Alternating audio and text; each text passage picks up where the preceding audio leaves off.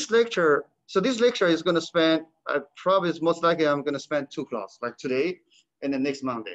So we will finish this lecture. So this lecture is titled Alternative and Choice. So essentially what are we going to do in this chapter or in this lecture? So I'm going to provide you a set of principles for understanding the economics of how individuals make choices, right? So in your principle class, you may have learned 10 principles of economics. Okay, so how many of you have to study principle of microeconomics? Can you raise your hand? Oh, some. Okay, so and for the rest of students, so don't worry. So we will cover the essential principle of microeconomics. Those are essential for you to understand macroeconomics.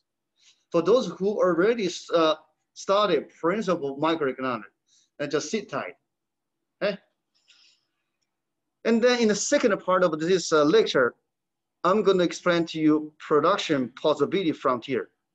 This stands for PPP or PPF. And this PPF is very important to understand a few issues we are going to extensively study. So this includes, so we use PPF, we can understand economic growth. Okay?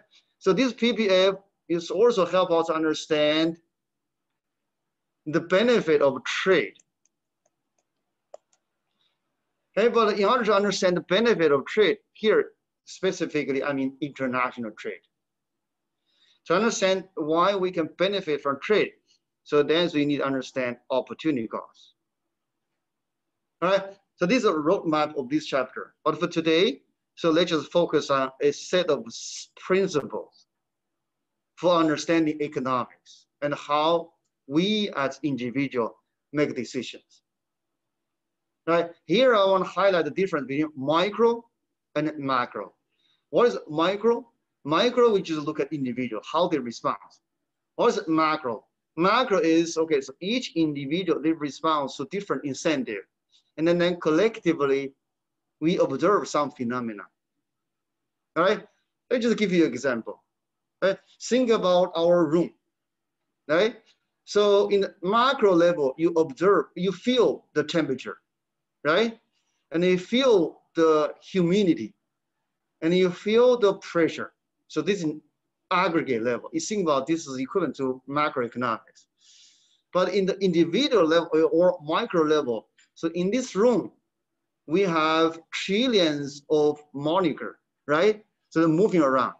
So these monikers, so how they move and what dictates their movement is depending on the temperature, right?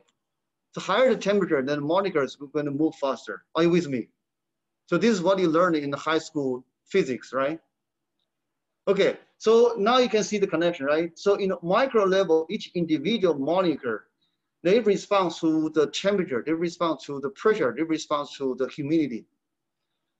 On a macro level, so there are trillions of moniker, their movement collectively jointly determine the temperature, the humidity, the pressure we feel, right?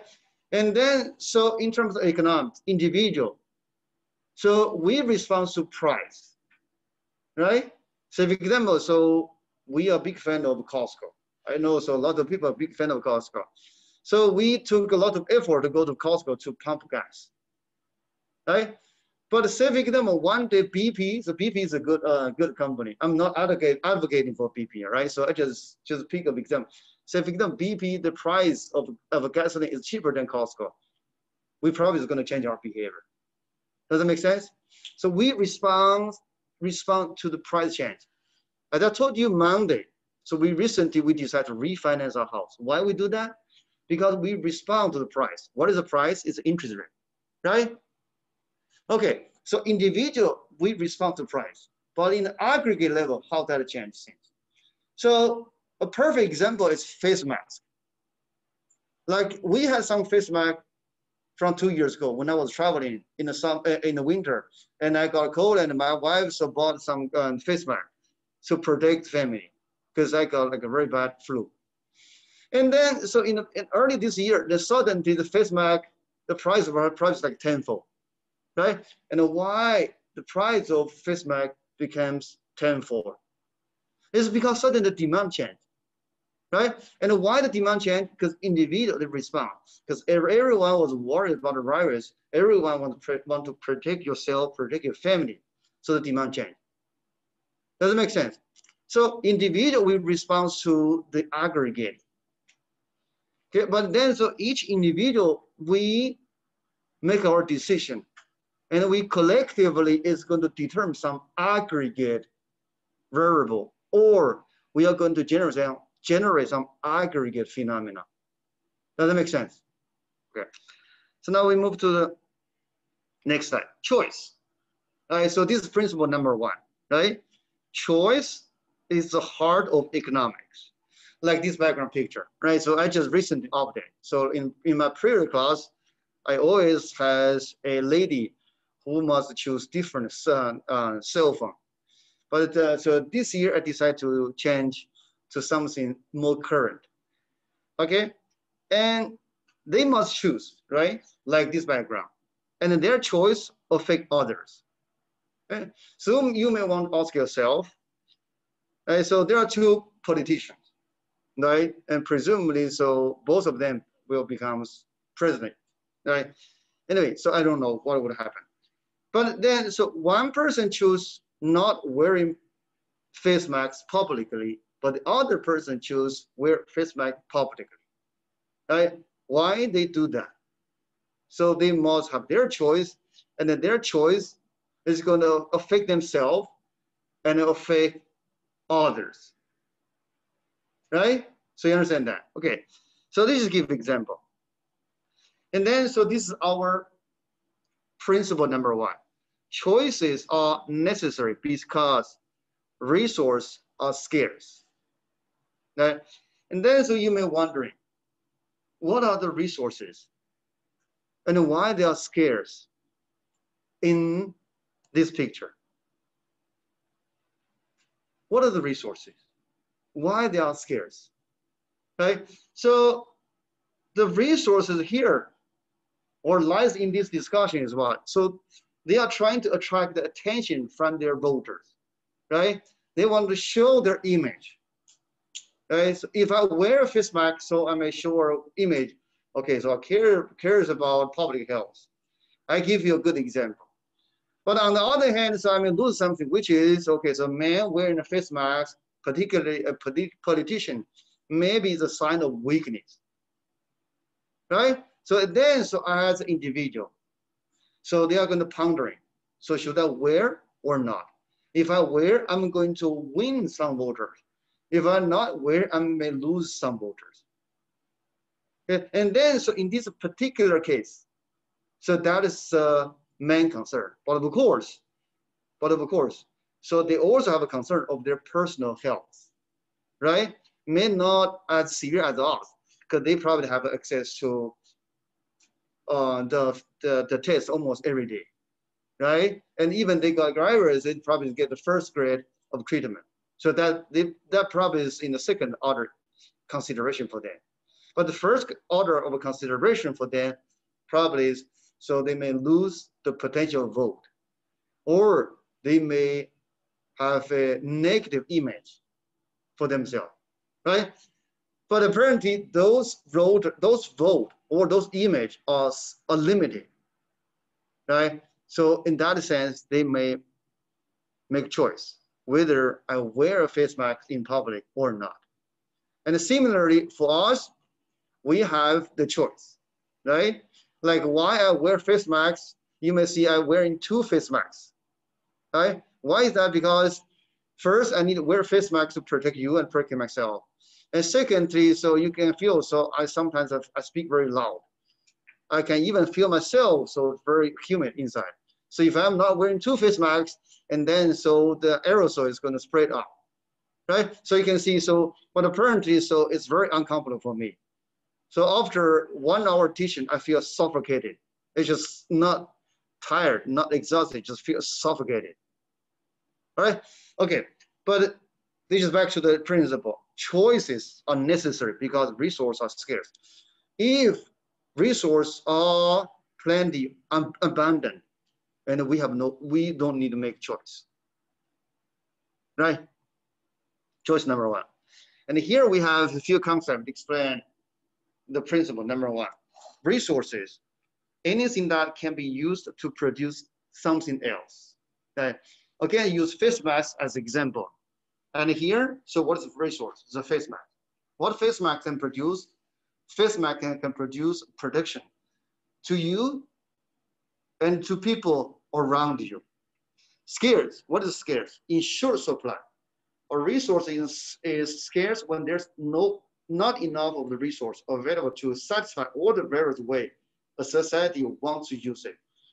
Okay, right now, so the face mask is in short supply, right? So in the early stage of the pandemic, you probably heard the story.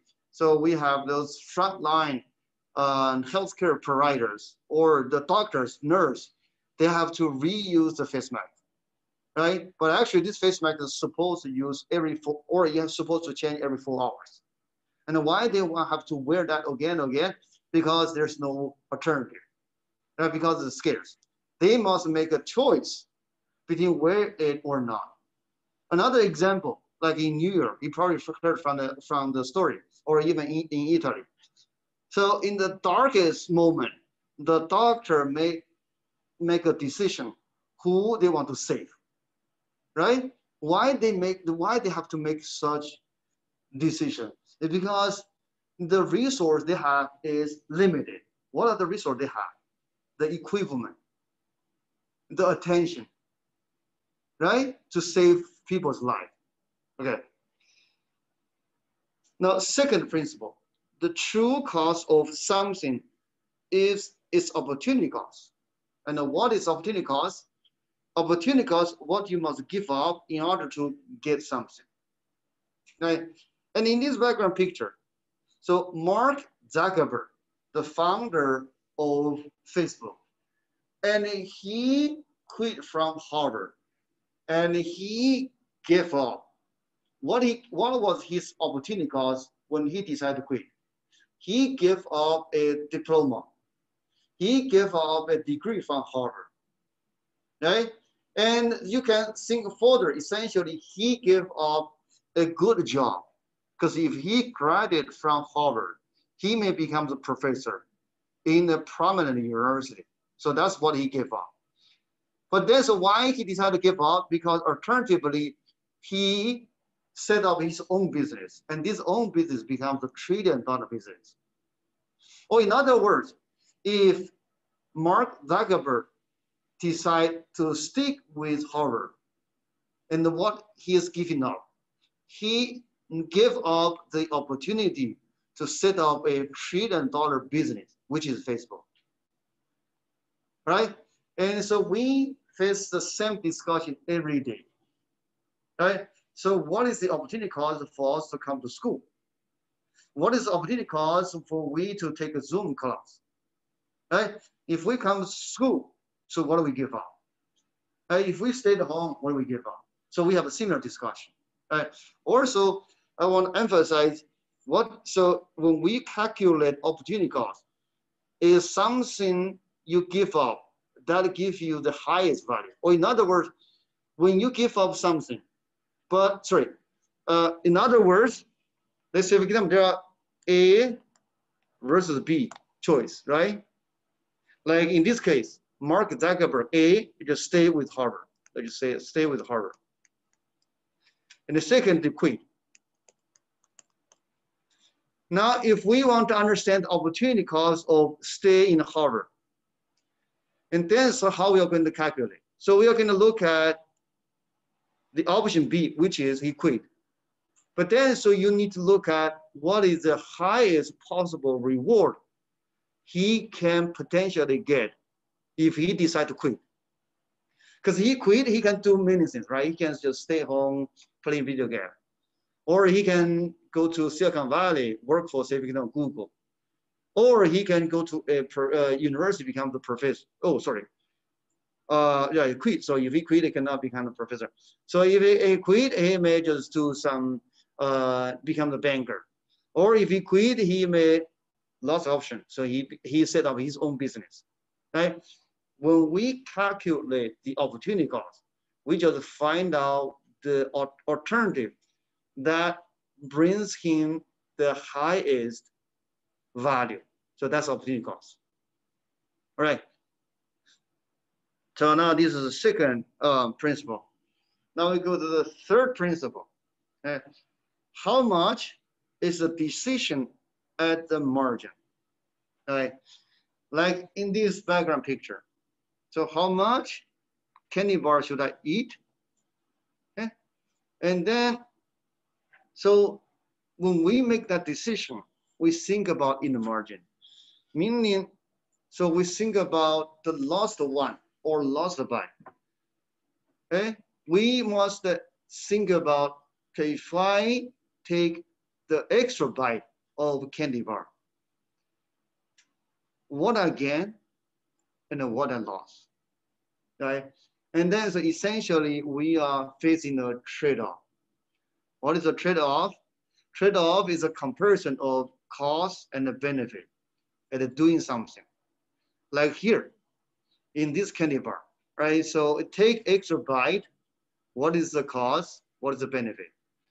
The benefit is I have temporary enjoyment because sugar brings you some satisfaction very easily and quickly.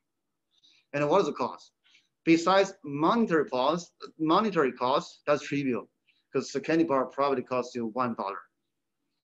Okay, but actually, so this high amount of sugar can give you a lot of health issue. The other day I was reading an article, says sugar make you aging faster. Sugar actually so can give you lots of health issue, like you have heart disease, you have diabetes, you have overweight, so on and so forth, right? And then so when you decide whether I want to take extra bite, so you may weigh the trade-off, right? So this is a trade-off. Now here we have a few related concepts. Marginal decision. Marginal decision is decision made at the margin of an activity about whether to do a bit more or a bit less of that activity.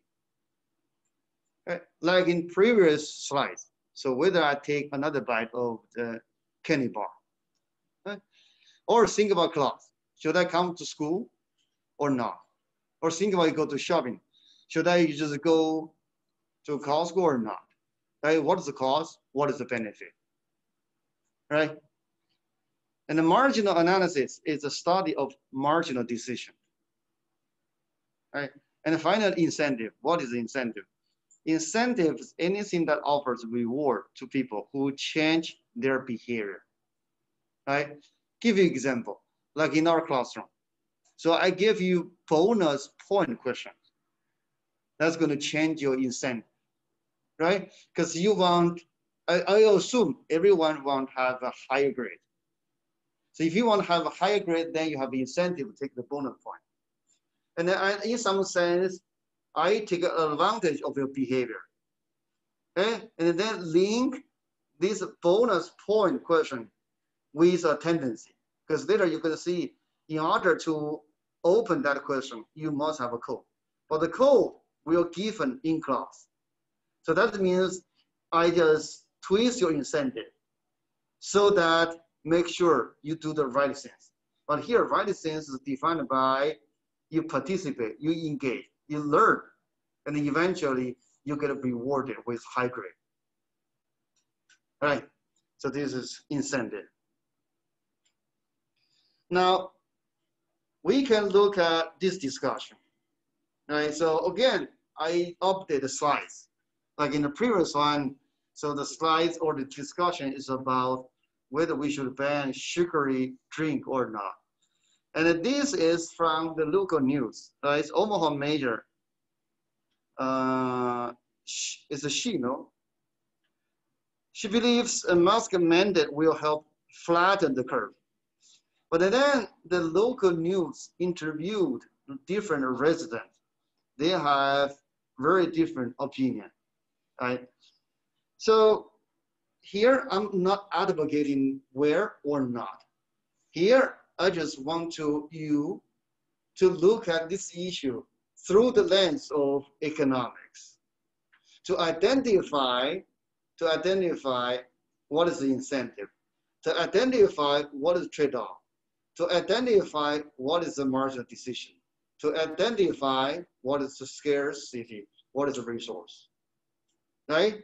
Okay, so here I just list two different opinions. And then so I wanted to discuss, do you agree that a mask should be mandated? Why or why not?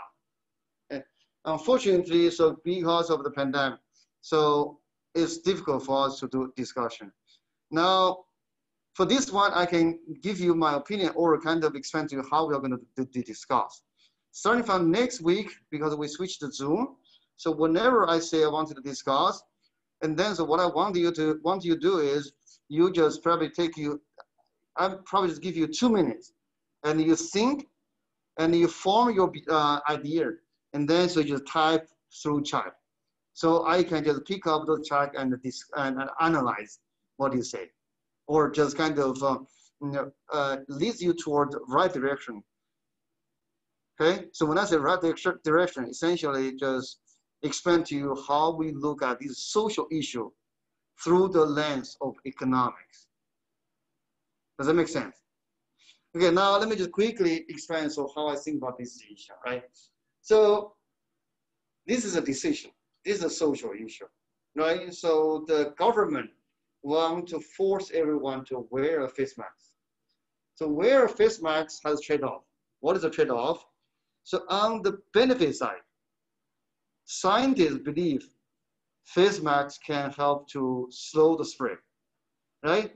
Like last week, I mentioned an article says, if each American worker wear a face mask, and then so potentially can save GDP around $50. So that's a benefit. But what is the cost? The cost is, for sure, the face mask costs you money. I don't know how much you pay. So like we bought a face mask from Costco. So the price decreased from $20 to, I believe now it's like $12, right? For 50. And then my wife told me, so 2 years ago when she bought a box of face masks, she stuck at home, was only $4 for 50. But either way, it costs you money. It's number one, there's a cost. What else costs? It's not comfortable, right? And the third, so this doesn't look pretty, right? And the fourth, so this is going to eventually create lots of environmental damage, right? And the fifth, so this is going to create what problem? So essentially we divert resource towards face masks. Does that make sense? Because we need a factory to produce these things, right? But those factories, they can potentially produce other things, but now they have to produce this. So they are, okay, so I can name many, many disadvantages or costs. But then, so why the government advocate face mask mandate? It must be the case, what? In the margin, the life we save, the GDP we save outweigh the cost I just named, right? Just think about, so to what extent, if everyone wear a face mask, how many lives we can save? Just think about to what extent the GDP can recover if everyone wear a mask. Does it make sense? Okay, so this is the margin, and this is trade-off, right? And then let me further illustrate incentive. What's the incentive? So people may say, okay, I have freedom. This is a free country. Like my son always say, this is a free country. I can do whatever I want. But I told him, no, there are rules. And then in some sense, these rules are incentive, right? So how we are going to get incentive? There are a couple of ways. Number one, so we have news to educate people, to tell them, so if you cares about yourself, cares about your family, cares about the society, you may want to wear a face mask. Number one. Then number two, so if the person still cannot be convinced, and then they have fines, right? So I forgot, so what, is there a fine for the city of Baltimore or not, if you're not wearing mask in public? I heard some points like $90, right? Something around that range. So that's the incentive. Yes, you don't care. So, and then so if the police called you, so you're going to pay $90 for not wearing mask. That's incentive. Does that make sense? So that's going to change people's behavior. And why people change their behavior is because everyone are response to incentive. Right? So this is economics. Okay, so we look at issue exclusively through the lens of economics. I did touch some health issue, but we only look at the health issue through the lens of economics, right? We talk about life safe, but we only look at a life safe in terms of economic value. In some sense, economists is a very cruel animal because we look at everything in terms of price tag. All right? Does that make sense? But doesn't mean we are cold blood. We just look at this issue in a very, very objective way. Because we just put a value on everything so that we can make the right choice. Does that make sense? So this is economics, right? Now, fourth principle, people usually respond to incentive, exploiting opportunity to make themselves better off. Right? Here's an example. In the United States, restaurant customers have the option of adding a tip to the restaurant bill. In much of Europe, a tip is added automatically. Where would you expect waiters to be more attentive? So we need to identify what is the incentive. The incentive here is what? Is the money you're going to get or the pay you're going to bring home, right? And then so here in this example, the waiter or waitress said the response to incentive. And then so you should expect in the United States, in the restaurant, the waiter will be more attentive. Why? Because the money they're going to bring home is tied with the attention they give. But in Europe, it's just regardless how well you serve your customer. So I get the same amount of pay. But some may argue, okay, so they have their professional standard. I agree, but it's given those professional standard or their working ethics. So given those things, we exclusively focus on this incentive. You should see a different response, right? Now we can look at another example. Okay? I give you 1 minute to read this, and I'll give myself a break.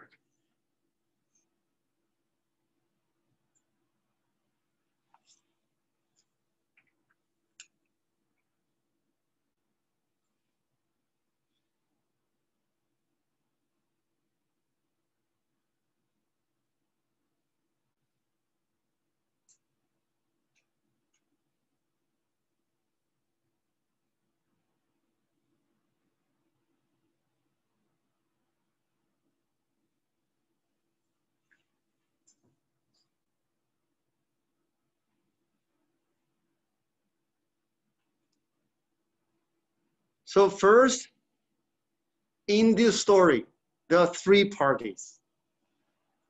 Prison. And then so we have a judge. And finally, we have a team. Just to give you a little background, I understand that we have international students. So in the United States, in some part of the country, the prison is privately owned or private operated. Right? So I can build a prison as long as get some license from the government. And then what is my business model? So pretty much I built a prison. And then so the government through certain China send prisoners to my prison. And then so I get reimbursement from the government. Just think about the hotel. But the hotel, this is not a nice hotel, right? This is a hotel for a very special customer. And who paid the bill? The government. So this is a background story. Now in this story, we have three parties. Number one is a juvenile prison. Just think about those developers. Okay? And then so we have judges. Judges in some sense here you represent the government. Right? And finally we have a team. The team essentially is a customer in some sense. Okay, quote unquote. And then so what's wrong inside this story? What is disturbing? The disturbing thing is so the judges, start with the juvenile prison. So those developers or who own the prison, they want to maximize their own profit. And then what they can do, so they are going to attract as many prisoners as they can. It's like hotel, they're trying to attract as many guests as they can, right? And then so in this case, how they can attract people. So they are going to target the judges. So they are going to convince judge, please send more customer to my prison, right? And the judges, so now go to second part in this story. The judges, what the judges can do, so they have power. So they can decide who should be sent to prison, who are free, right? And then the judges, so now that goes to the incentive part. The judges, so they face the incentive or they face the trade-off, right? So if I send one innocent teenager to the prison, what is my cost and what is my benefit? The benefit is here. In total, the judges receive 2.6 million. So that's the benefit. And what is the cost? Eventually, so the judges were caught and the justice was held, right? And then plead guilty. And himself or herself must serve in the prison. So that's the cost, right? But in each case, what they're going to do, so you can think about. So they probably just wait how much I'm going to receive and what's the chance I get caught, right? If the chance is 1%, right? Or versus 0.1%, okay? Should I do that or not? This is similar like us, right? So we go out every day, okay? If the risk of spread of the virus is very, very low, I guess most of us probably just not bother to wear a face mask, like a regular flu season, right? But now because the COVID-19 is so dangerous, it spread so quick and so fast. So everyone wear a face mask. This is a similar story, right? Okay, this case about. Again, I was trying to teach you, look at a social issue through the lens of economics. But now we are still in microeconomics, okay? Next one, there are gains from trade. Okay. And this is because trade allows us all to consume more than we otherwise could. Okay. Like in this background picture. So this background picture has two different locations or two different economy or two different society. One apparently is super poor. The other one is typical American suburb or fairly wealthy, right? And then we are going to explain to you, even these two society, they look so different. And it seems like the second one on the right-hand side of the slide, so this one looks dominant, technology-wise, economy-wise, dominant this poor one. But here you're going to see, so the trade can make them both better off. Or in other words, trade not only can benefit this poor society, think about, so this rich country can export technology, like better agriculture products, so on and so forth. That means the technology, and not the food itself. Export them the tractors, say for example, or computers, or cell phones, so on and so forth. Right?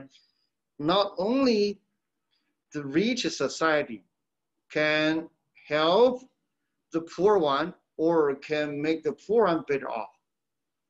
Okay, surprisingly, so the rich country can also benefit from the poor one.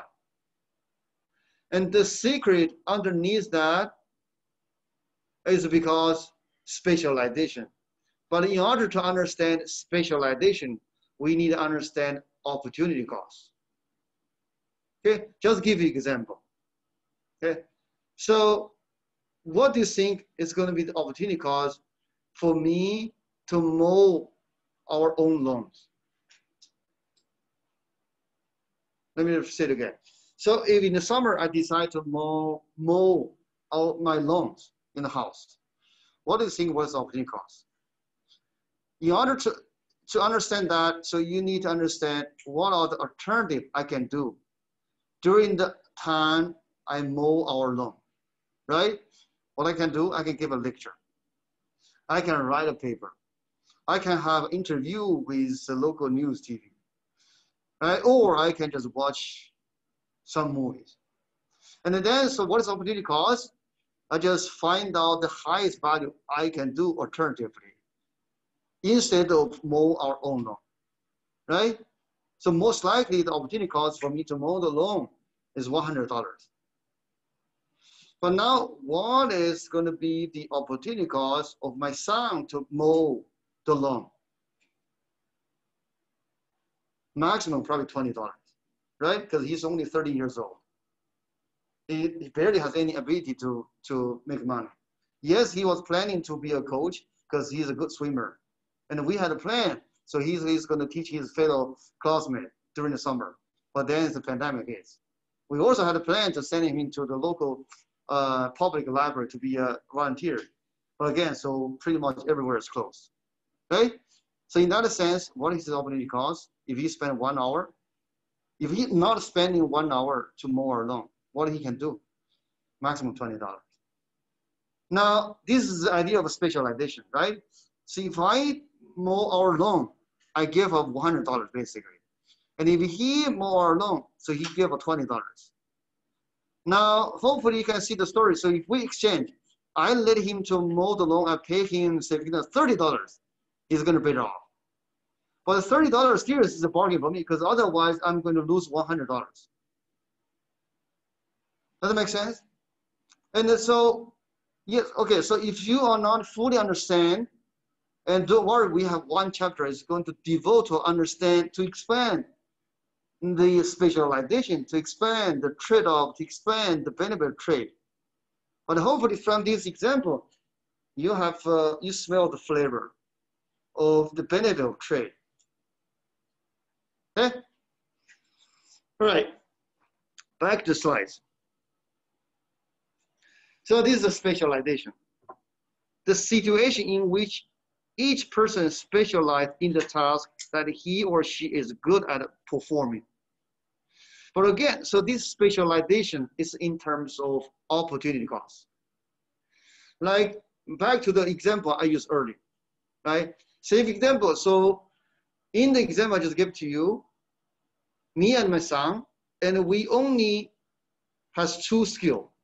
One is mow the lawn.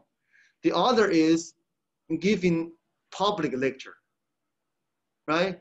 And then so you can clearly see, so my son, he is specialized in mow the lawn because he cannot give a lecture because he doesn't have the knowledge, doesn't have the experience, right?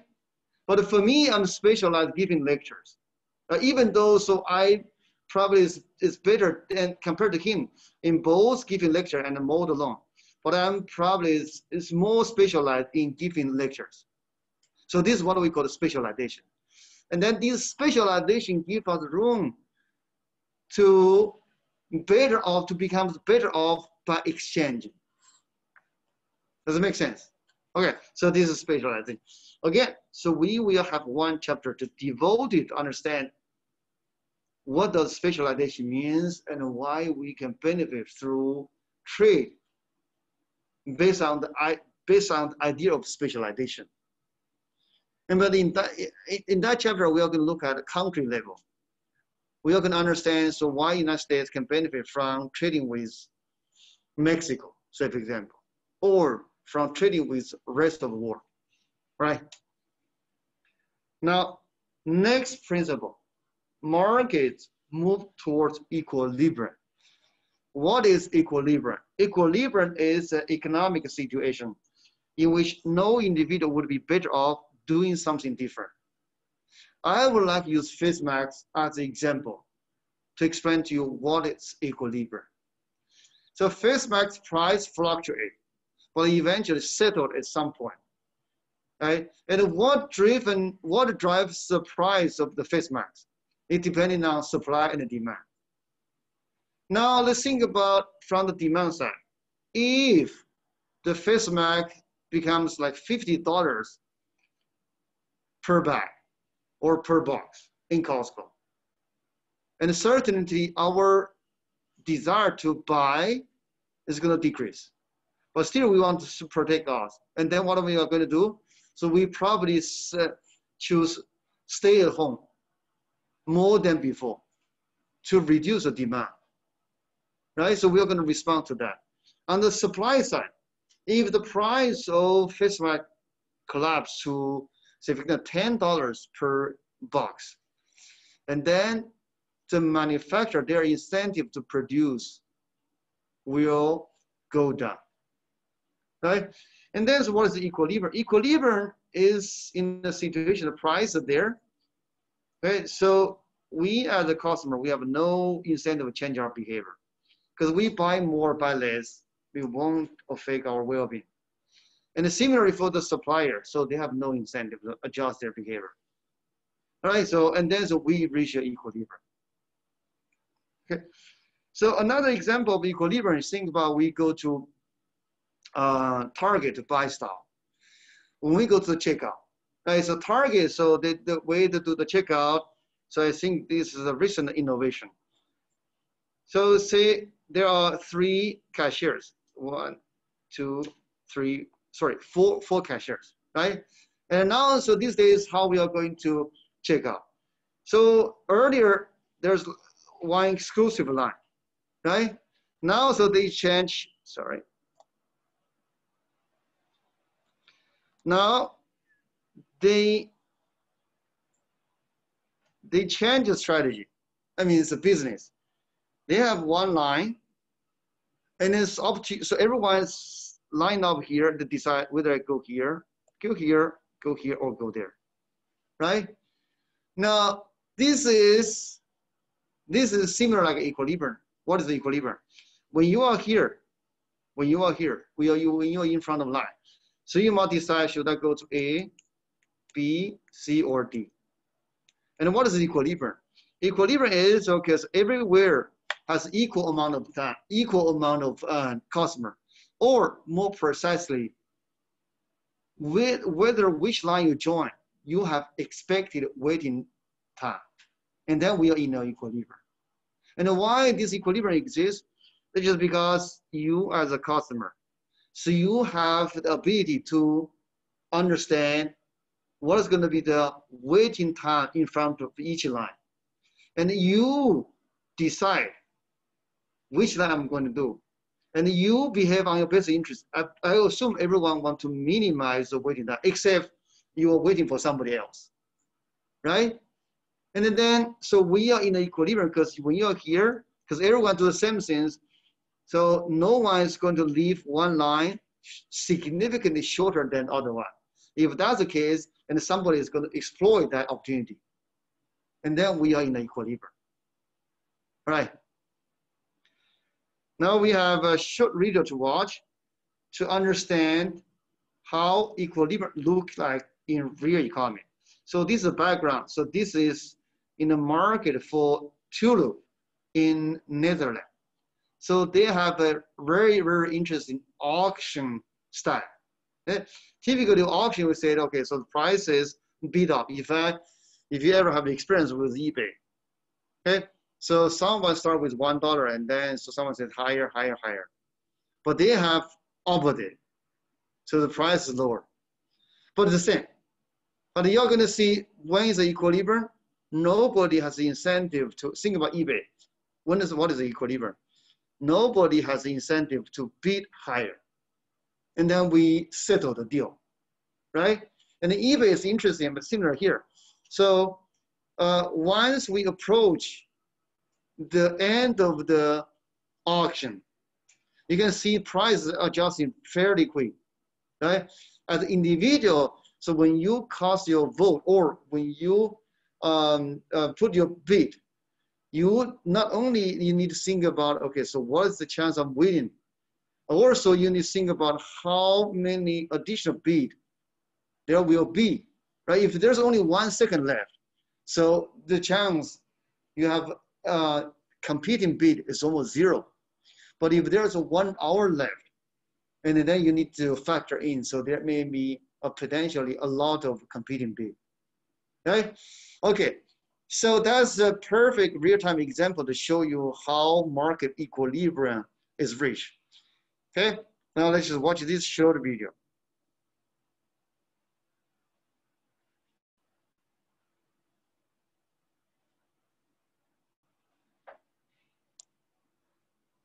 Uh-oh.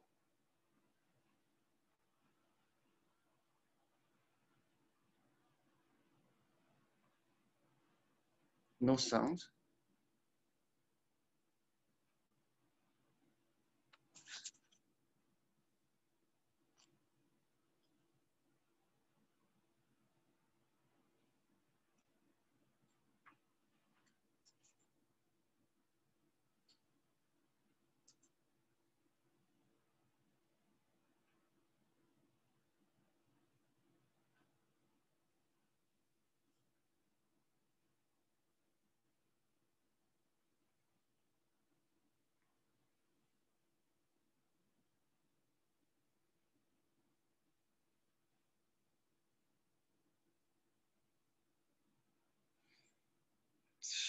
So maybe, okay, so maybe I can show you next time.